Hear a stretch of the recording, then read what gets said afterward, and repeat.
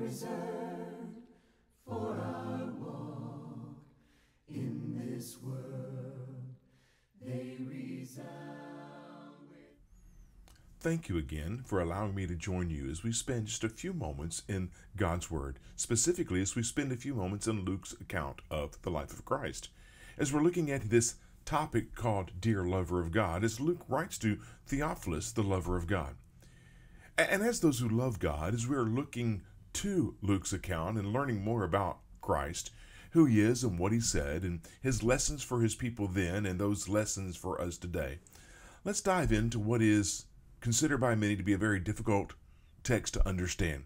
But let's see if it's a little more simple than maybe we've tried to make it. Let's go to Luke chapter 21. Luke 21. And let's begin at verse 25. Luke 21, verse 25. And there will be signs in the sun and moon and stars. And on the earth, distress of nations in perplexity because of the roaring of the sea and the waves.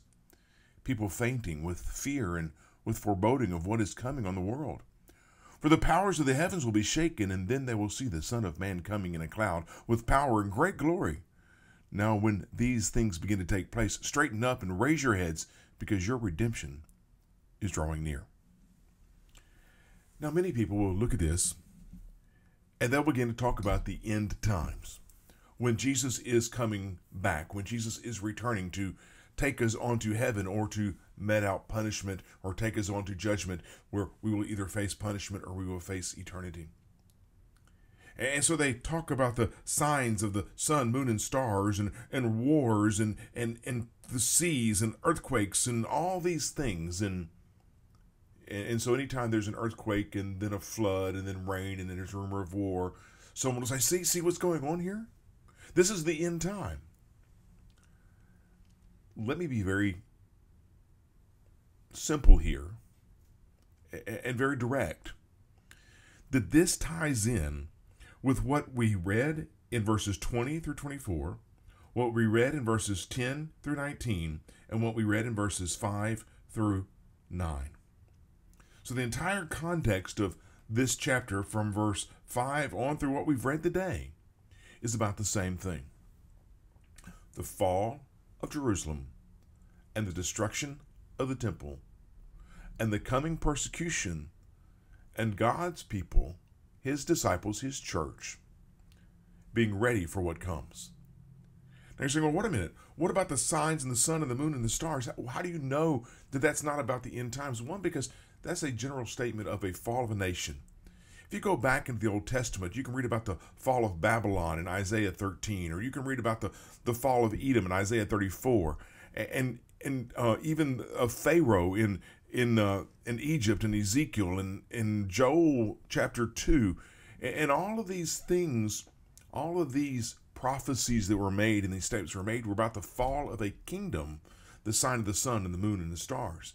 So it's a reference to the fall of a kingdom, specifically here, the fall of Jerusalem.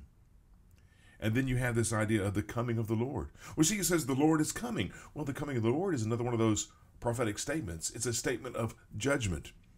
In fact, the coming of the Lord, or a similar phrase, can be used any time the Lord is accomplishing his work among men. He came to destroy Egypt, Isaiah 19. Jesus promised he would come to establish his kingdom, his church.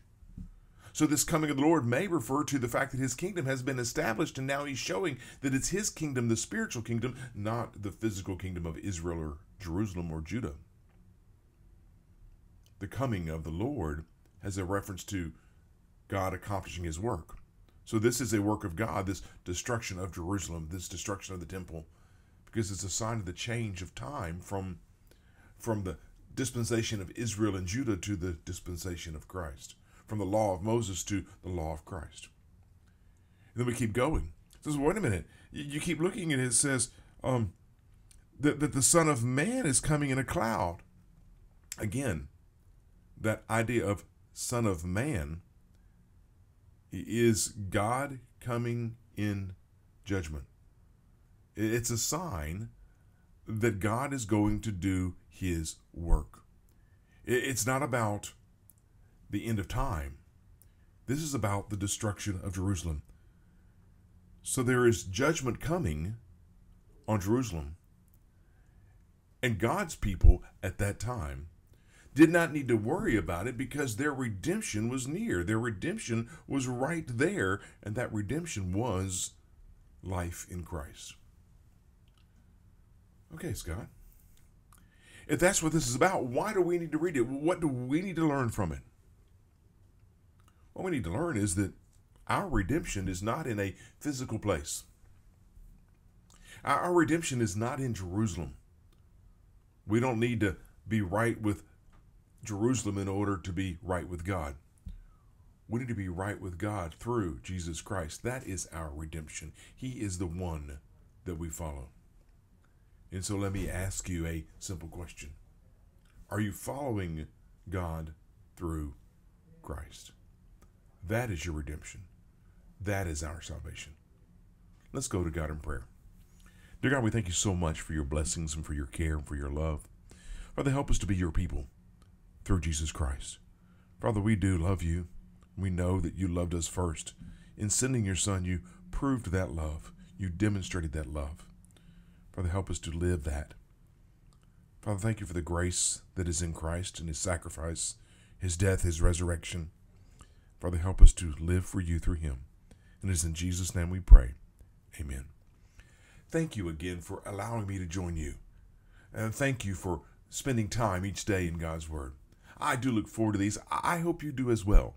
So until the next time we're together, my prayer is, as always, that God will bless your day.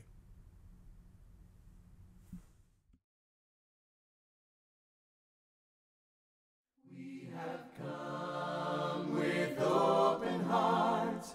Oh, let the ancient word